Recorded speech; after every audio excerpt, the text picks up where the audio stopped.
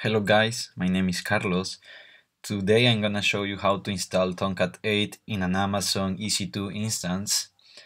So the software that we are gonna install are Java 8 and Tomcat 8. So let's go to the console to check the commands. First, we need to, I already opened my Amazon machine here.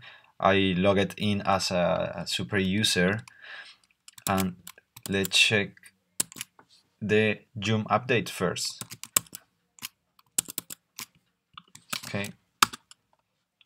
Well, I don't have nothing new. I've been testing these commands, so it's like I already installed everything, but I'm gonna show you anyway. So then we install Java 8. I already have it. Okay. There might be a problem if your machine already have Java 7, so just in case you can remove the Java 8 installation first. Okay, I already done that. Then we install Tomcat 8. Actually, is one command.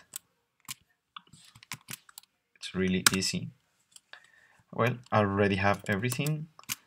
Okay, so then we check the Tomcat path, the installation path.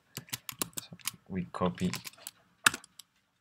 Okay, then we can check. We have everything, right? We have the conf directory and the logs and the web apps. If you wanna access through the web, you need to edit the Tomcat user's XML file, because by default it has this line commented.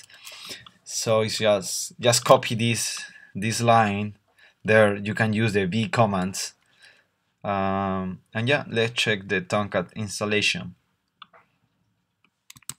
So we can use the fusor to display the process.